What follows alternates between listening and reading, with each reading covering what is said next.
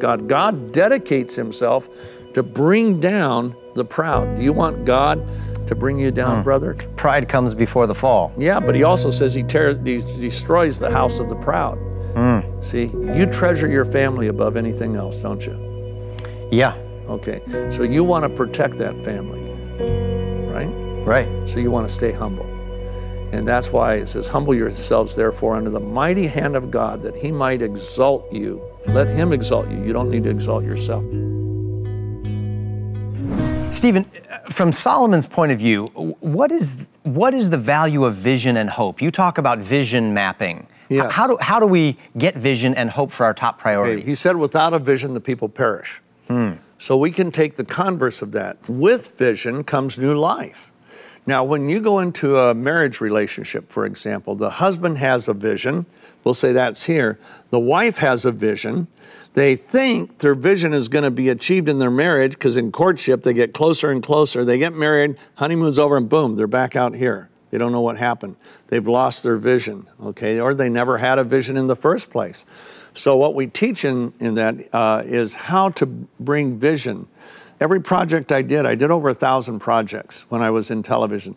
And every one, it would start with end result, where I want to be. Just picture a Google map, where you're going, right? Yeah. Where you are right now. Now, how do I map that out that I get from here to there? Well, I break it down first into general goals. Okay, if I'm going to accomplish this, here's my goals, I have to do that. Now, each goal, I need to break into specific, tangible steps of action. And then if a step of action requires more than two things, if it's complex rather than simple, then I need specific tasks. So I would go ahead and I would break it down, break the vision into goals, into steps, into tasks, and then you put dates on them. And that way I was able to accomplish with basically I had a marketing department of 4 of us, and we would accomplish more in a year than our biggest competitor who had a marketing department of 150 people. That's the power of a vision map. Well, when you vision map, and you don't vision map everything. Like I took up skiing at 41 because I wanted to ski with my wife, and she was a great skier and I was worthless. And my vision wasn't becoming a good skier. My vision was being able to go up on the chairlift with her, go down the run she wants to go on, and not kill myself, okay? Good vision. Yeah, real simple.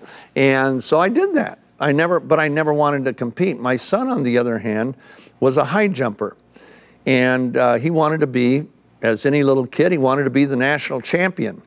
So we got him a good coach, and she laid out a vision map where he had to be each step of the way. His food, she was a 3-time Olympian, but what his diet would consist of, the number of workouts he would do each week, the number of training workouts he would do each week, what he needed to accomplish. And she said, if you do everything I say, you can be a national champion because you have the talent. He had taken 20th in the nation the year before. Well, in 1 year, he went from 20th to the national champion in high school. 1 year, because of a vision map and staying to that vision map. That's the importance. You can apply vision mapping to anything.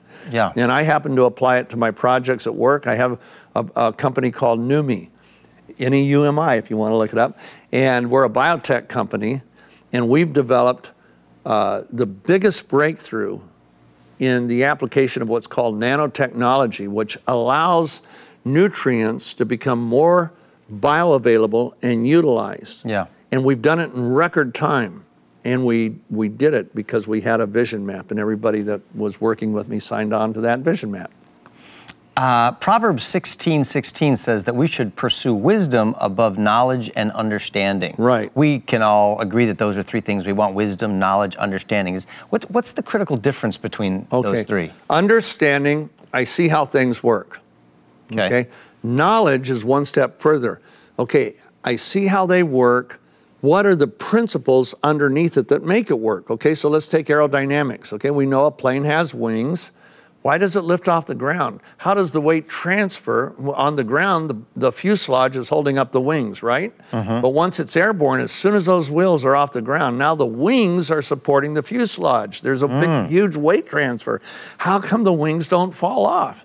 See, Well, we understand the law of aerodynamics, but now we get a knowledge of weight transfer and other things that go with it. So that's knowledge.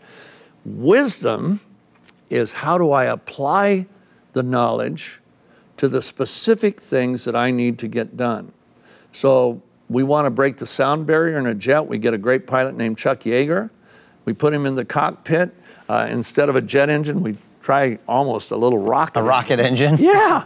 And he goes ahead and he breaks the sound barrier, but it brought all those. So wisdom is the application. And Solomon was great at applying what he had articulated when he was young. He was horrible at it when he got older. His pride got in the way, and his whole house collapsed. And that's typical. I've known a lot of guys that start out with humility. They gain tremendous success, and all humility is gone. And when humility is gone, God dedicates himself to bring down the proud. Do you want God to bring you down, brother? Pride comes before the fall. Yeah, but he also says he destroys the house of the proud. See, you treasure your family above anything else, don't you?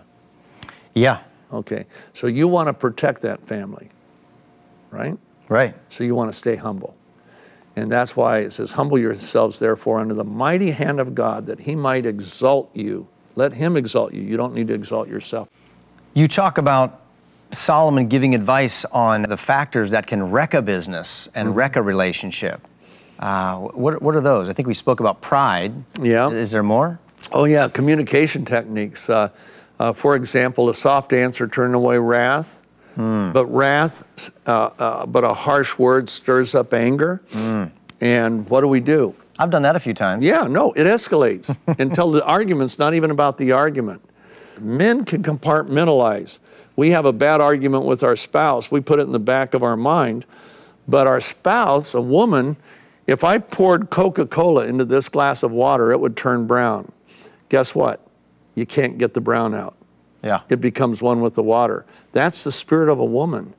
So with our words, we can either lift people up. It says the power of the tongue is life and death. We can bring death to a relationship just with our words. Yeah. I think this is interesting. You talk about the single biggest cause of financial loss in businesses. Yes. What's that? Greed. Greed. We all have Proverbs seeds of greed. a lot about greed. Yeah, yeah. We all have seeds of greed. Anybody that doesn't think they have seeds of greed, they don't know their heart. The reason I wear a black shirt when I minister, this is the human heart without Christ. Nothing can turn this white.